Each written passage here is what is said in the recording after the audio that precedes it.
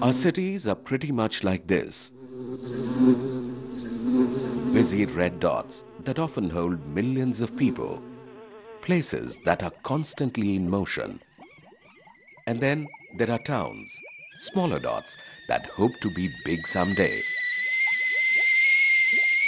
To do all this, a city takes in a lot from the planet. Food, oil, water, wood, and much more. And as they become bigger, so does their diet. But how do we feed these cities? By taking oil from the oceans, by bringing food from the villages, and wood from the forests. And all of it comes at a price, except of course the air. The oxygen we breathe comes free of cost from the over 400 billion trees from across the planet. And how many of these trees are there in our cities? Well, certainly not as many as the cities need. And every day we cut down almost 36,000 hectares of forests from the planet. Not a nice picture at all. With all these little dots bubbling to become a bigger city, we would need that many more trees. So, can these cities and towns ever have as many trees as they need?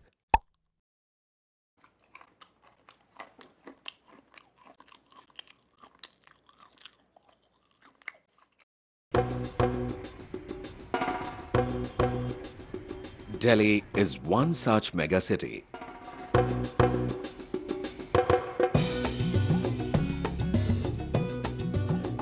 The city has been a metropolis for a long time, but in the past 20 years, it has become even more important as an economy.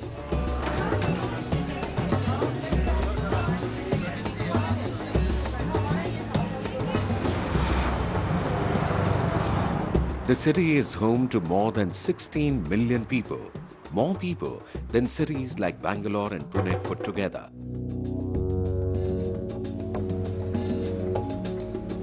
There are more firms here than ever before. As a result, the migrants to the city have been growing. But migration is not something new.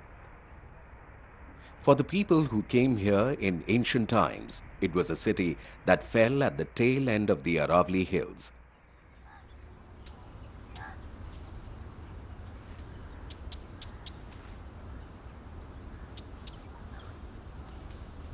The Aravallis are an ancient range, over 1,000 million years old. In comparison, the Himalayas are just 50 million years old. For a long time, the Aravalli belt of the city was undisturbed. It was a rich, deciduous forest.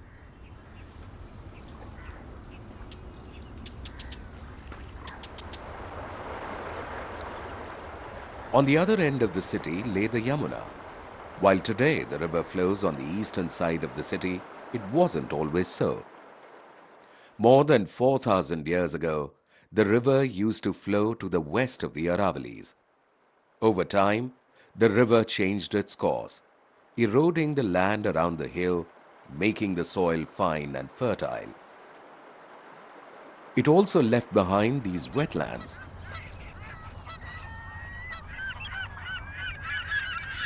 Some of them, like the Najafgarh Jheel in Delhi and the Barkhal and Surajkund Lake in the neighboring Haryana, are still alive.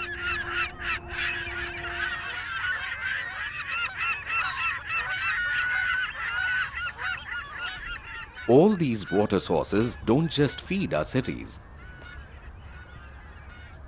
These wetlands and the ridge too are home to almost 1/3 of the birds found in India.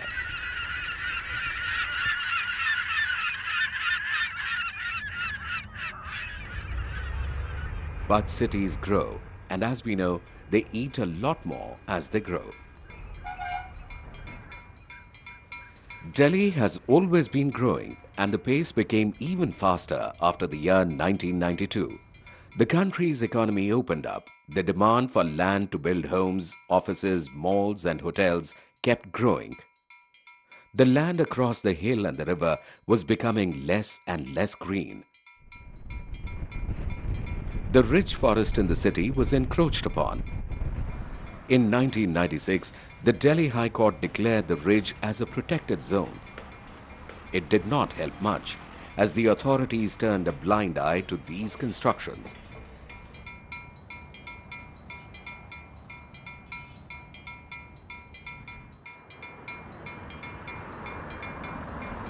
The city needed to connect with its satellite towns.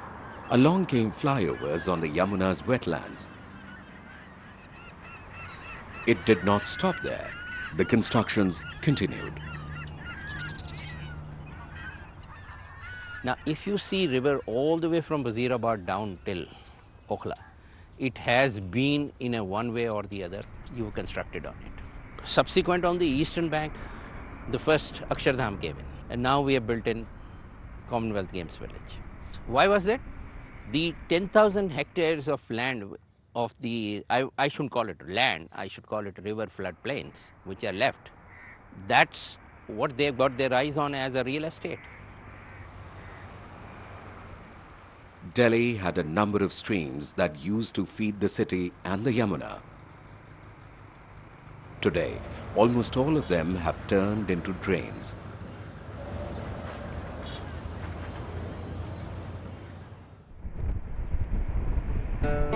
But the city is not without hope. It is still one of the greenest cities in the country.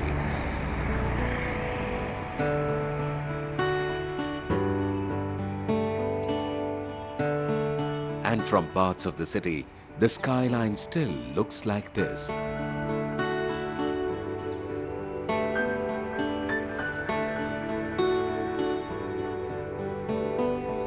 A lot of these areas that you see have been shaped by the British, since they were the ones who designed the new part of New Delhi.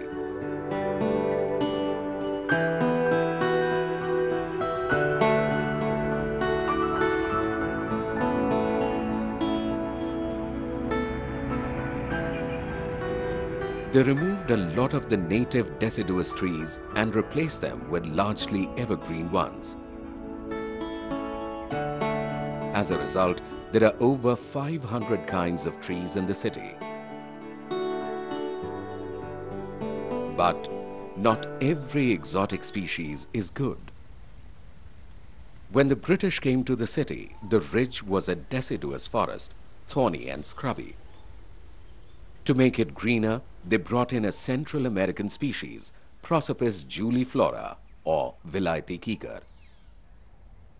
It was a bad decision. Today, almost the entire stretch of the ridge is covered with this invasive species. During the last 150 years, this Prosopis juliflora multiplied, invaded the entire ridge and eliminated 450 native species. It has a deep root system. The root system can go to a depth of water table from where it takes the water. And whereas the native species don't have such a deep root system. It produces toxic chemicals when the leaves are decomposed. And with the result, that toxic substance do not prevent the germination of the native species. But every wild bush can be pruned. In the southern part of the city lies this biodiversity park, where the native species of the Aravalis are being brought back.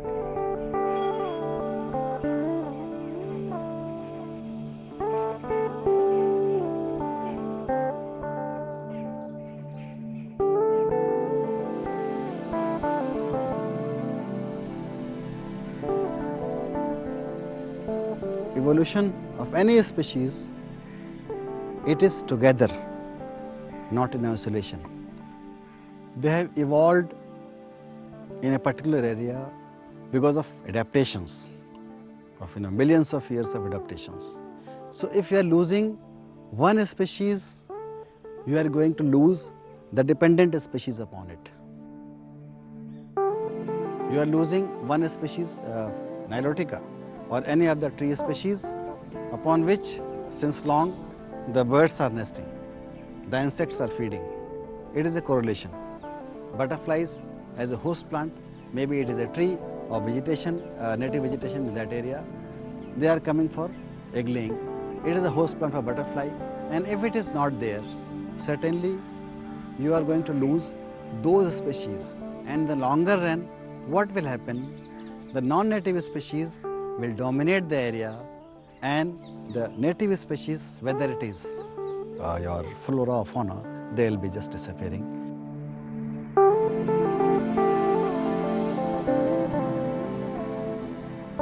A city's growth cannot be reversed. We will only grow bigger. The population of the city will reach 20 million in a few years. I will live the way I want, and if garbage has to go, the government has to do. If I need good water, the government has to give. If the air has to be pure, the government has to do. How can the government do if we keep on buying new cars? And if each house wants to have bigger and bigger diesel cars, then if you say that the air has to improve and it's the government's responsibility, I don't think any responsible government will be able to do this for the environment. We could take care of our waste, or better still, we could recycle it, or we could learn to consume less. But growing as we do, can we ever have as many trees as we need? Maybe not. But we can begin to protect what we already have. Begin to see these green spaces not just as our lungs, but as someone's home too.